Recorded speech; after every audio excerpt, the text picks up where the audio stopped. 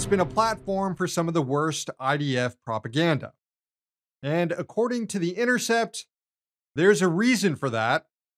CNN is routing all of its reporting through its Jerusalem bureau, which is subject to a strict military censor.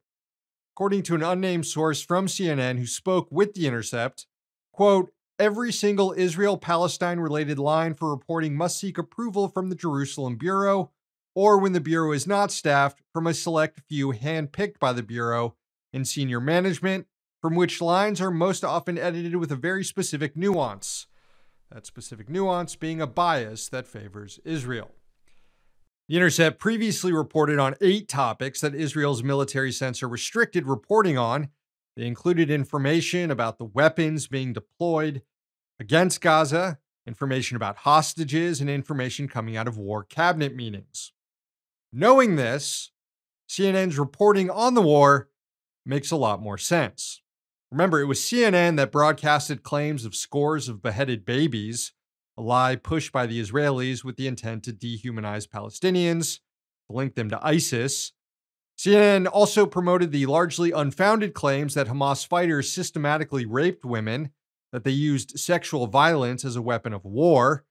Remember when host Dana Bash grilled Congresswoman Pramila Jayapal and implied that progressive groups didn't condemn these rapes?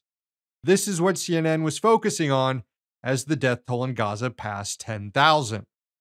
And it was CNN's leading man, Jake Tapper, who just ahead of the Israeli raid on the Al-Shifa hospital, published a story claiming that Hamas had a command node under the facility. A story aimed at justifying the upcoming attack on a fucking hospital full of civilian war victims. No command center, no node were found, just a bunch of dead babies who died in the assault. And somehow Jake Tapper is still allowed on air. But you don't need to watch him. Turn that war propaganda off.